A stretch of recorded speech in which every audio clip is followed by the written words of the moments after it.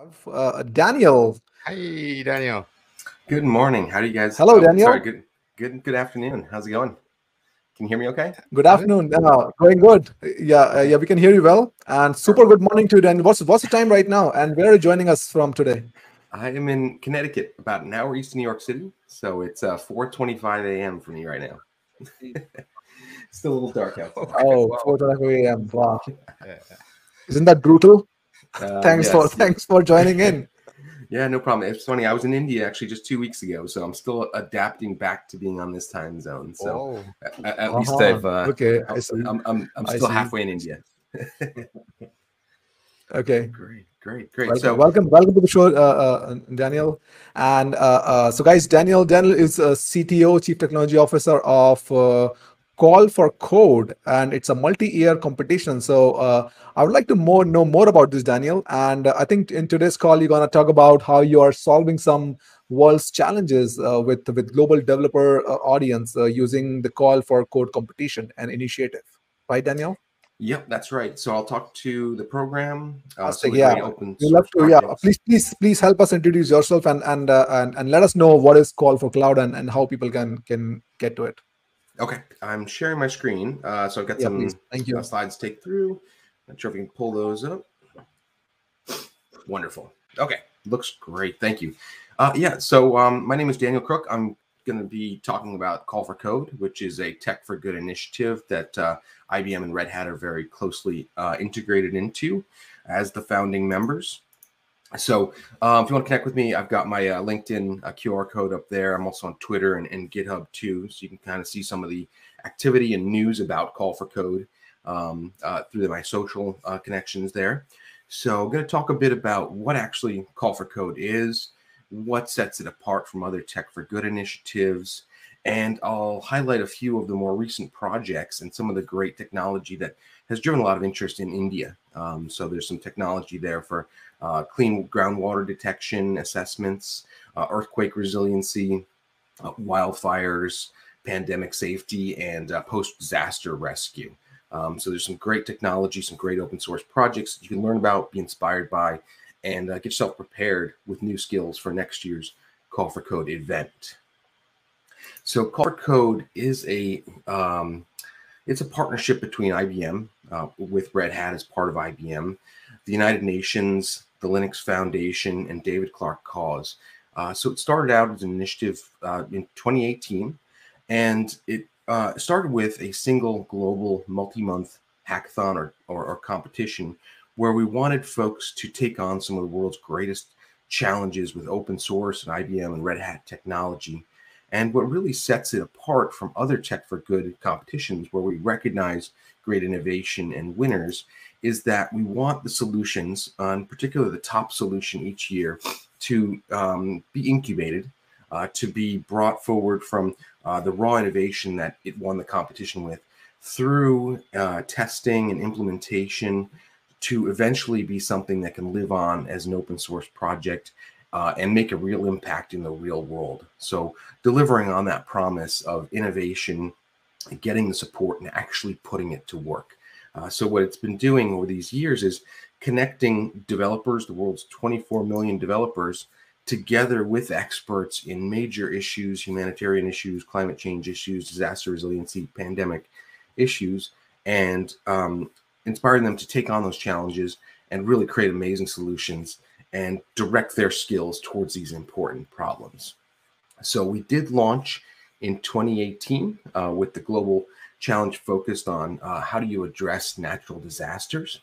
With that, we've evolved towards, can we look at the health and well-being of people affected by disasters, such as those battling wildfires, the firefighters that keep us safe.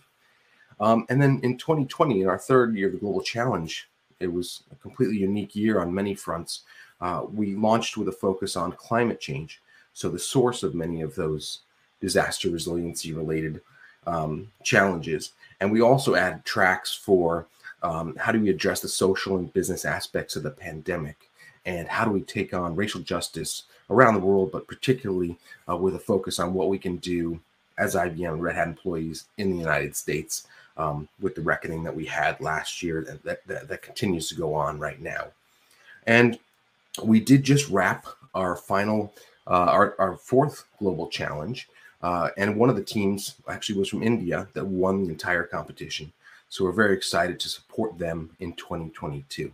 So if you look up Call for Code on Google, you'll see a lot of great projects that have come out of the initiative, a lot of challenges taken on, not only through that yearly global challenge, but also through what we call spot challenges. So things that shorter term hackathons that come up, just like one we just concluded with Samsung around how do you help first responders, how do you help frontline workers like teachers and delivery folks use technology based on a mobile application, an Android application, to take on some of the world's greatest challenges. And Samsung put together put up as a prize one of their brand new Z Fold devices as an award. And many of the Call for Code winning teams, and each of actually these global challenge finalists this year receive a cash prize. Softwater, the one from India that won, received $200,000. They'll get support from the Linux Foundation and the IBM Service Corps to help them deploy and test their solution. And the other solutions, another one from India as well was in third place. One from China was in second place, and two from Australia were in fourth and fifth place. Also receive cash support, and they do have an option to deploy their solution through the Linux Foundation as open source projects when they're ready for that.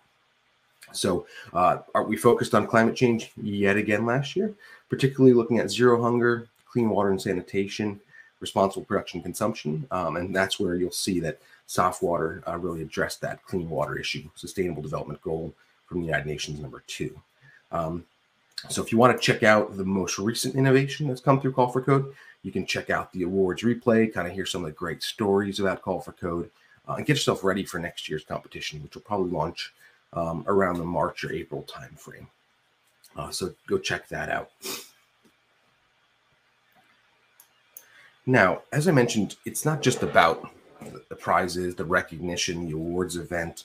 What we really do with each of these top teams is we make sure that they go from that really exciting moment of creating the innovation and working with the IBM Service Corps team, which is a set of volunteers from across the company in hardware expertise, software expertise, branding, business models, architecture, things like that, is we incubate that top solution. We connect them with partners on the ground, whether it's a university, whether it's a large nonprofit organization such as the UN, or other folks that can help them learn more about the issue they're solving, test out their solution, give them feedback, embed their own client, as it were, within their Agile team to flesh out and improve that solution. So we work with them on the functional, non-functional requirements. We connect them with the partners, do field tests, and we help them get to a point where they can live on as a startup, or maybe they've improved their own NGO's mission if they come from an NGO, or if they're part of a large enterprise such as Infosys in India, maybe they create a product around that or create a framework for something else that they can use in their line of business.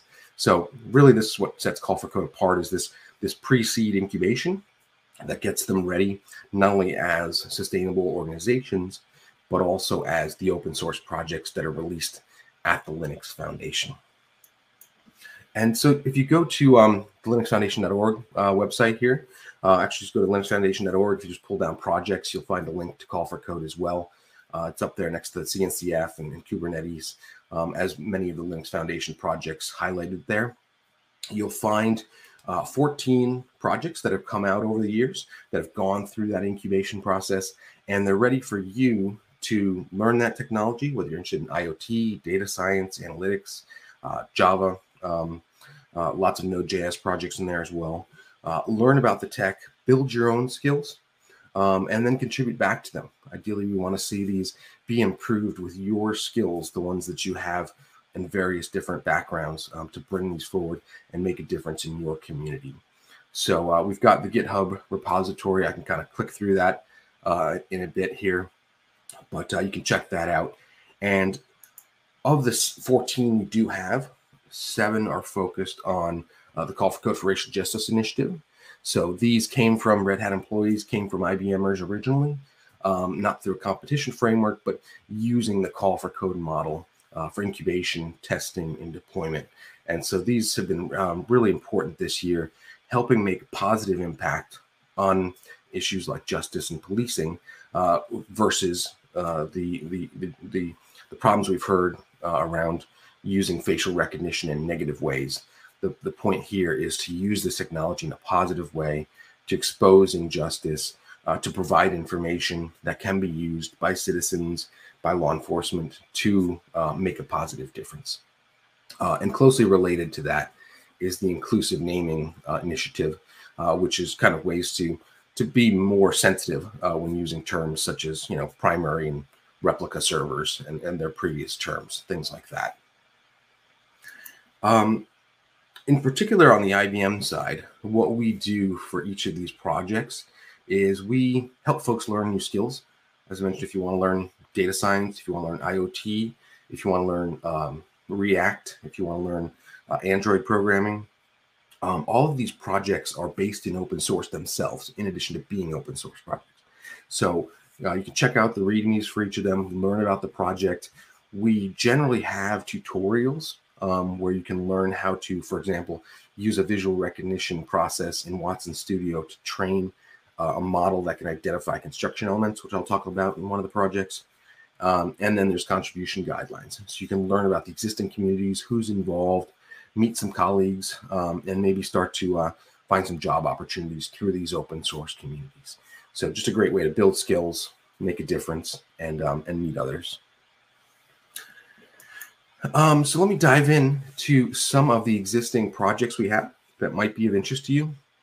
And in particular, some of the ones that do have communities already in India that you can join.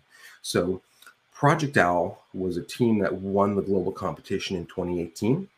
And over the past few years, they created a business model and released their core technology as the Cluster Duck protocol with the Linux Foundation. So you'll see a lot of Call for Code projects have two names.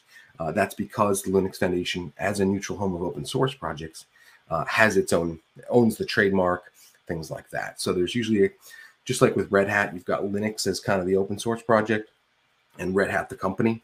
That's kind of the way many of the Call for Code projects work, is there's two names like that. So what Project OWL created through the Cluster Duck protocol open source project is an emergency mesh network that can be put together quickly and cheaply based on very common IoT standards, development tools. So Arduino based, you can build it with Platform IO, GitHub Actions, and Travis do that within GitHub to build it out for many different boards. And they also provide an analytics dashboard, so you can see all of these mesh nodes for emergency communications, and you can use an Android app to detect one nearby. What it does for communities is, after a storm when there's no connectivity at all, it provides a layer of just about 1% to 2% connectivity, just enough so people can send some messages over the network. And what it uses is the captive portal already on your mobile device. When you join a Wi-Fi network, that login screen, it actually overrides that, and that's the app you use for communications. And they won a grant from the World Bank this year, deployed this. This is why I was in India a few weeks ago. In Himachal Pradesh, we deployed 45 Cluster Duck protocol Project OWL nodes in Shimla, a very mountainous region prone to disasters, earthquake activity, landslides, and really tested it in that challenging environment of mountains and how do you relay radio communications around that. So this is a really great one. If you join the community, you can learn about that deployment and other ones they have planned for India, in addition to what they've done in Puerto Rico and in the United States. So IoT, analytics, UI frameworks, this could be the project for you to join. Another interesting project, this one's built on React. Originally it was React Native to build mobile apps for Android and iPhone, but ended up being actually more of a progressive web app. So something that was just built as a web app, could be deployed to any platform. And the intent here is for someone to just set up a reservation list system of joining a line somewhere. Maybe it's a large store, maybe it's a small store. And just getting the information is, I'm here, maybe even a voting location. I'm here, call me in when it's safe to do so. In a way that's not something you have to log into, not something that holds on to personal information, all based on just joining a queue and being notified through a WebSocket or push notification. So this project is probably kind of graduated out, but the technology within is always something that's going to be, I think, important as the pandemic grows on. So if you're interested in Cloud Foundry, platform as a service, learning how to use visual recognition, geospatial, things like that, check out this project. You can find that through the GitHub, which I'll point you to in a little bit. The winner from 2019, it came from a team in Spain, and what they did was they addressed an issue of wildlands firefighters being exposed to chemicals, not necessarily through fighting a fire that's happening, for example, in a building that they're responding to. But when it comes to wildfires, a lot of it is preventative work that they do. So they have a day job where they go out into an area, they set fires, and these firefighters are setting fires to preemptively burn crops, things that would otherwise burn in a real wildfire. So they're exposed on a daily basis. They don't have the apparatus you see in an urban wildfire firefighter. And so what this solution does is it uses an IoT device with some sensors baked in for carbon monoxide, nitrogen dioxide. It uses that information, uses Bluetooth to connect to an Android mobile app, which in turn relays it up to Watson IoT, where it can be displayed on a React dashboard. So really cool way to explore end-to-end what you can do to build a sensor solution that ties to a mobile app, emits data to the cloud, where it can be analyzed through data science to share information in real time about what's going on in this particular IoT system. So you can learn, you can see how this could be applied in, a factory situation, personal situations, things like that. So Prometeo is the solution. Pura is now the open source project. Agrily is one that won in 2020. And I see we do have a question about prizes. Yes, each of the three I've just talked about, they won $200,000 US. CFQ was a finalist and they won 25,000. So they won the cash. They can use that to invest in their project. They can do that to spend as they wish, or if the project is not something that carries on, it's whatever they want to do with the prize money. But we do want to see them carry on as the open source projects. So another one here, Agrily, the winner before this year, they created information for low literacy farmers. They tested it out in Mongolia and Brazil for farmers who are being affected by climate change, changes in the weather that impact when and what they should grow, and provide some preemptive guidance. This one is currently underway as an open source project, not yet released. So they've been doing field tests in India through a couple of NGO partners. They've already tested in Mongolia and are releasing their app in Brazil next year. So if you're interested in kind of learning about the impact of climate change, some predictive analytics using weather company NASA data sets, this is a project that's going to be interesting for you in the future. Again, this also is built on a framework for platform neutral, progressive web apps, Android apps, things like that. And just have a couple more projects here, but Isaac Simo, this is the one I was mentioning about earthquake resiliency. It actually came from a team who was responding to the 2015 earthquake in Nepal. What they do is assess buildings that have been affected by the earthquake to see if they need to be torn down, if they're safe to go back into, or if they need to be retrofit or fixed. So based on their earthquake, based on scanning a building, they can see whether it was a go or no-go for going back into it. They take their engineers' expertise, help scale that to people to actually use the app and do that assessment themselves. So it helps build change, the organization behind it, better serve their communities.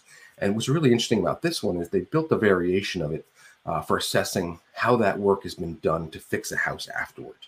And so, for example, by looking at the spacing of bricks, how much mortar is between them, how they fit relative to the window, you can use data science to find the centroids on each of those bricks, find out the variation, the deviation from the normal, and use that to assess the quality of something. Same with rebar, that if you have the shape of it, which reinforces concrete, you do it in a certain way, it's more safer, more strong if you do it versus another way. So data science, visual recognition, Watson machine learning. This project is looking for contributors to add different types of building elements to it, and things potentially that are in different parts of the world where different types of building standards, building materials exist. So it was built originally for Nepal and Colombia, but could be brought to India or elsewhere for someone interested in this project. Liquid prep is one built on understanding when crops should be watered. In India was actually a use case for this. My colleague Gaurav went back, interviewed farmers. Essentially what this does is help with water management, knowing what the current soil conditions are, using several cheap sensors deployed into a farm or a field, and assessing that up against the upcoming weather that's coming, whether they should water now or wait a day perhaps, or otherwise make better plans around watering. So IoT, this is also Android. This is a progressive web app as well. And you'll see many of these projects, they actually cross-pollinate with each other. They use some of the same types of technology. So you can build many new things based on the solutions that are already out there.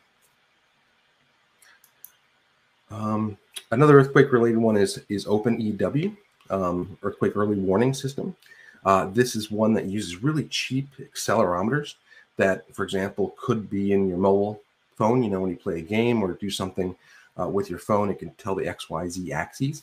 So instead of a really expensive $1 billion earthquake monitoring device, single device that is at the country level, what you can do with OpenEW is create many of these little sensors, deploy them throughout a country or location. For example, we've got 50 of these deployed in Puerto Rico. They can each detect a little bit of a vibration around them when installed in a building, and work together on a consensus algorithm to determine, yes, was that really an earthquake, or was it just a large truck driving by? So they've got some really cool IoT features, lots of interesting correlations and data sets. And this organization's been around for 4 years. They've got a huge AWS data set that you can use to study earthquakes, learn about the algorithms of the different types of waves that come out of them deep underground or travel through land. And it has, again, a carbon-based dashboard built on React. So really cutting-edge open source framework for that sort of thing that plots them on the map. And of course, there's alerting apps too that can be worked on. So this project is working through some new deployments in Haiti and Mexico and Nepal right now. But in the beginning of the year, they'll release version 2, and really looking for new contributors to help expand this network on the pre-Himalayan foothills, where there's a lot of earthquake activity, both in Nepal and India. DroneAid's an interesting visual recognition-based system. This one was inspired by what happened in Puerto Rico, where after the earthquake, with no connectivity, no power, people resorted to making messages, painting on parking lots in white paint on black asphalt, or using logs to draw out symbols. The typical lost on a desert island and drawing out help in palm leaves or something like that. This solution standardizes and puts in a kit potentially a set of, based on UN standards, of things that people could have in their home, lay out on a bed sheet, or draw or hand create one of these symbols, explaining what's the issue, how many people are affected, and what I need. So this is a really cool visual recognition project. It was based on drones, but you can also apply this same visual recognition engine into satellites, into civil aviation, into mobile apps. So if you're really into visual recognition and potentially how this can be used to help people or even build a company around creating these kits, there's a lot of great opportunity in DroneAid. And finally, SoftWater. So SoftWater was this year's Global Challenge winner. Really exciting solution from a set of students from all over India. They met at the Well, they met through an IBM internship program 4 years ago, and a few of them go together to the University IIT Madras in Chennai, and the other ones are based in Goa and Delhi as well. I had the pleasure of meeting them a couple of weeks ago. They came through the Niti Aayog incubation engine. They're the ATOL Tinkering Lab for IoT solutions a few years ago, and are deeply involved in the innovation community. And not yet quite an open source project for contributions, but really a great story inspired by an issue that affected the developers, the contamination of groundwater suddenly by arsenic, which affected one of the developers' mothers. And in fact, all 5 team members have had some sort of impact by that groundwater quality issue. And so what they created was a system that can be plugged into the pump that comes into a home or a community, alert people to changes in the water quality, and alert them over SMS, so they don't have to go monitor a dashboard, which their community manager can do, but they can get SMS alerts if something radical has changed. So we're going to be working with them through the service corps to test this in different parts of India. We've talked about Bihar. We've talked about near Chennai or in Goa itself. So really inspiring project, really great team behind this, and really represents what we want to see in Call for Code. People inspired by an important issue that affects them locally, that create an open source project that affect the issue globally, and that they live on, bring that innovation together, and inspire others to learn new skills and put them to use. Now, like as Sushil said, knowledge and learning is really core to what we do with Call for Code.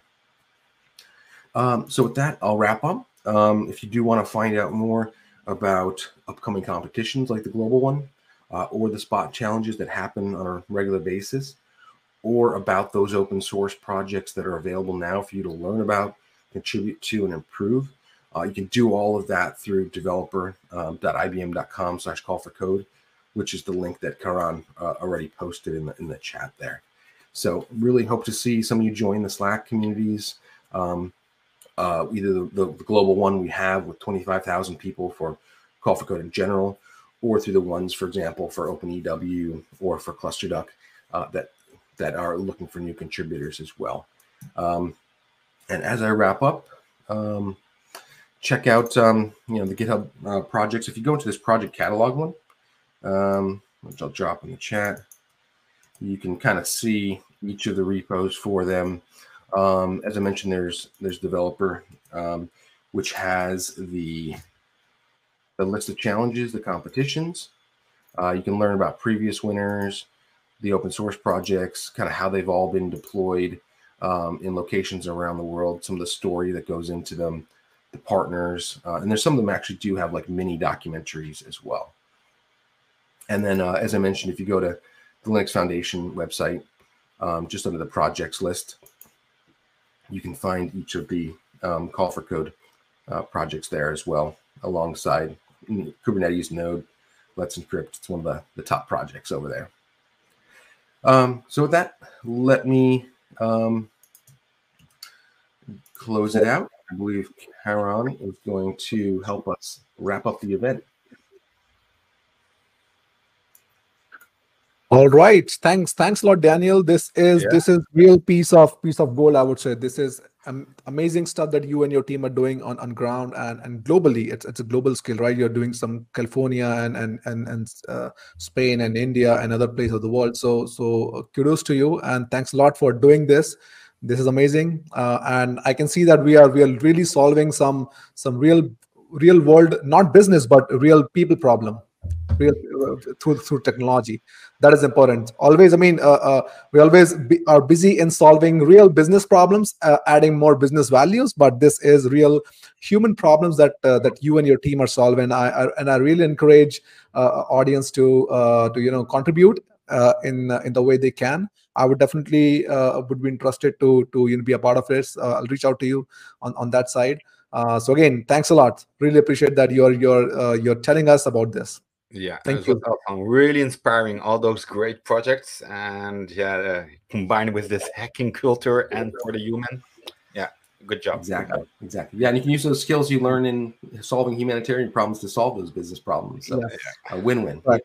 A win-win. Exactly. Yeah. Thank Definitely. you. So Daniel, a quick question.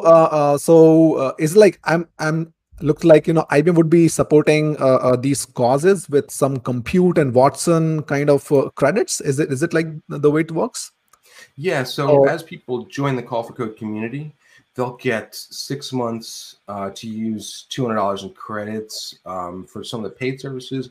There's a whole bunch of free services in the IBM Cloud Catalog.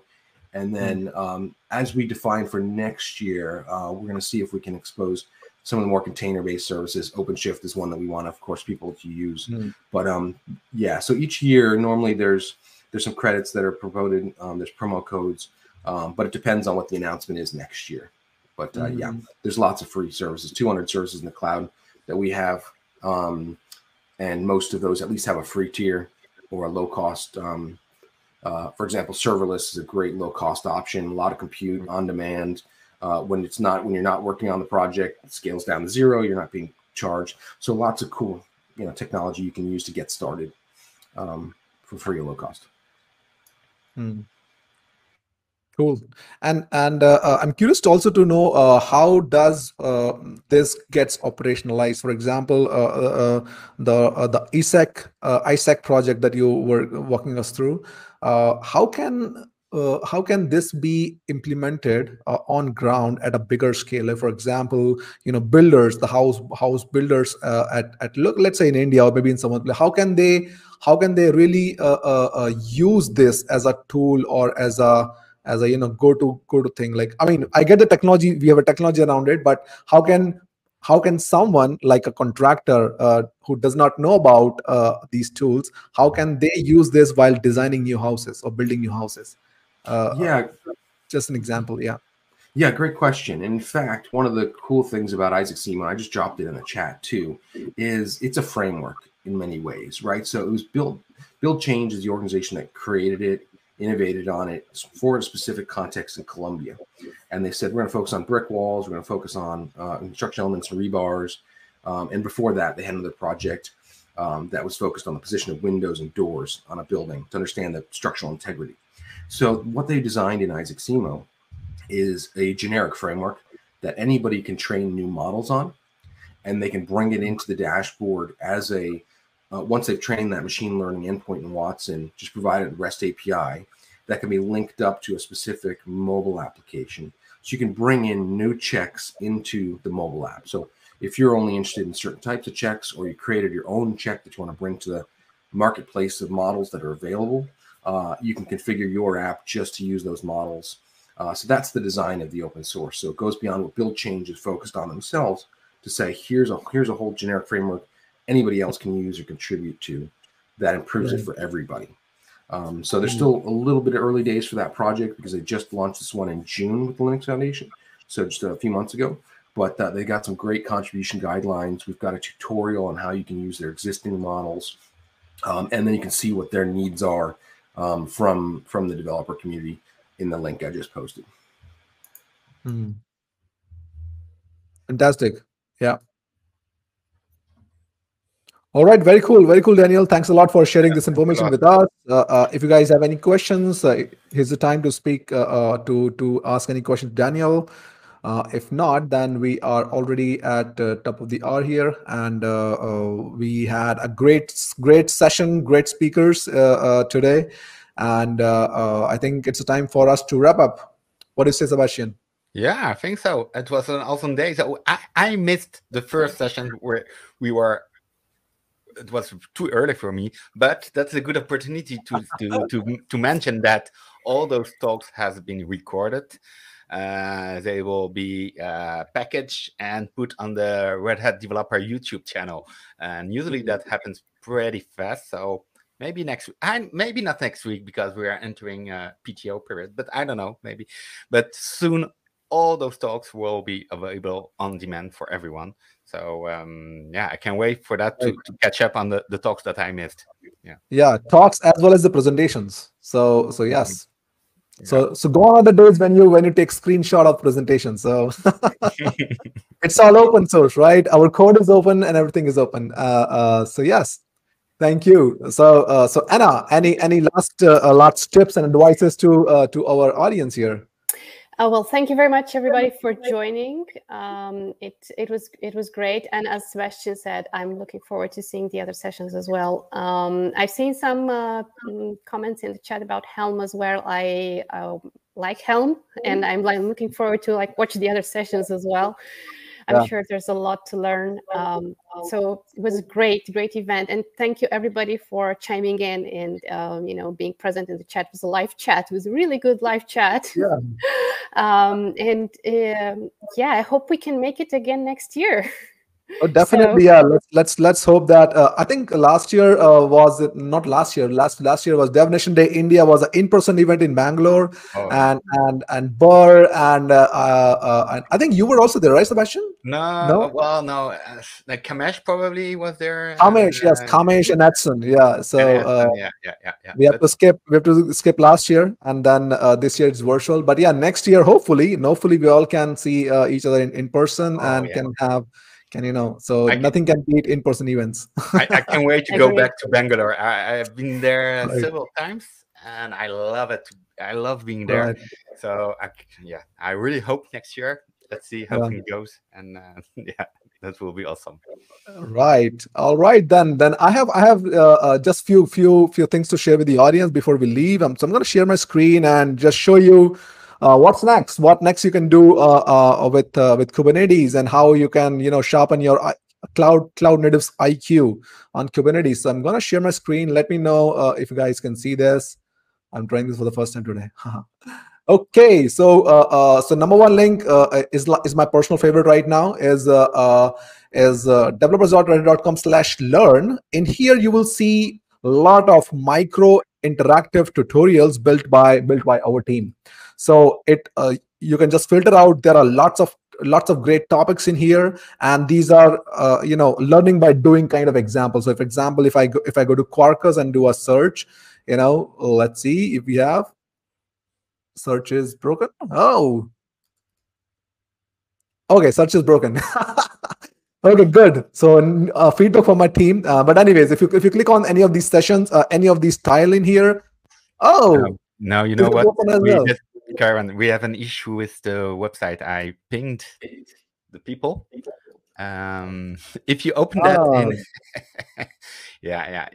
I don't know what is happening. Maybe if you open that in an incognito window, Firefox work for me. Oh, let's try that. Let's try. This is now the real fun stuff. Let's debug it live with all the people seeing this. Let's see. Yeah, exactly. If we can make it happen. Okay, this works. And if I do interactive session of 4.9 playground. Oh yeah, this works. So this is a hack, Daniel, Sebastian. Exactly.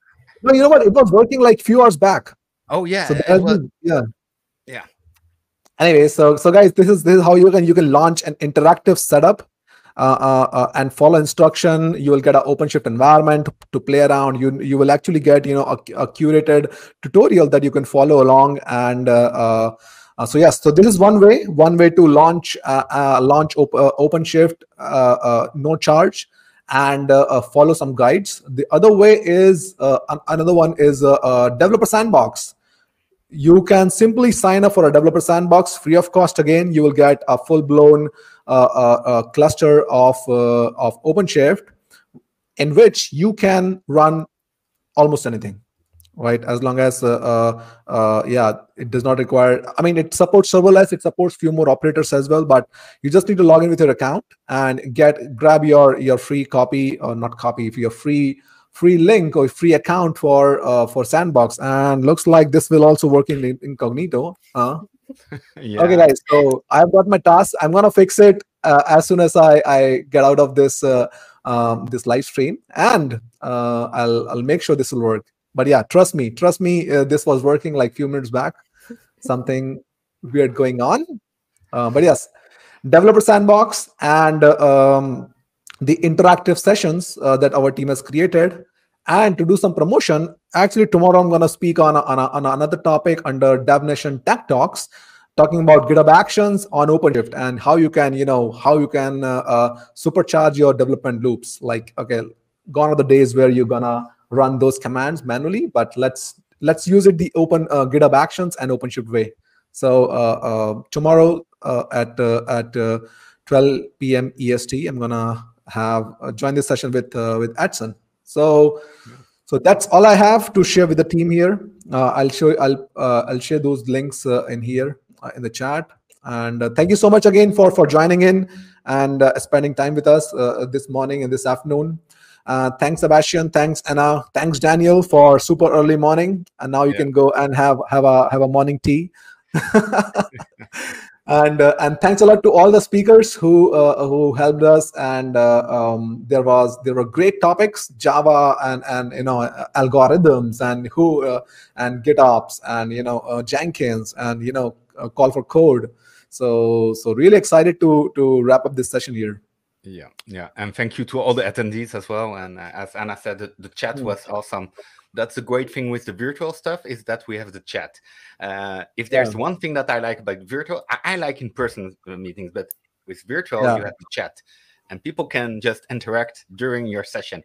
Because in a real conference, you don't have someone standing up in the middle of your talk saying, hey, or speaking with others. With the virtual setup in this chat, you can build a new kind of community. And I love that. Yeah. But there is still one question unanswered. So Anna, what do you call people who code in Java? Oh, exactly. What? Java knots. Oh, is it? Lol, I couldn't believe I missed that one. Okay. I've seen all the other jokes with the coffee and everything. I was actually looking at my coffee cup when when the person was asking. Oh, that was really a liter coffee, Sebastian. I thought you were. I was not joking. I just finished my liter. Oh man, you're super serious about Java and coffee. Exactly. We need to be supercharged. Exactly. Oh yes, supercharged and supersonic. Yeah. Exactly.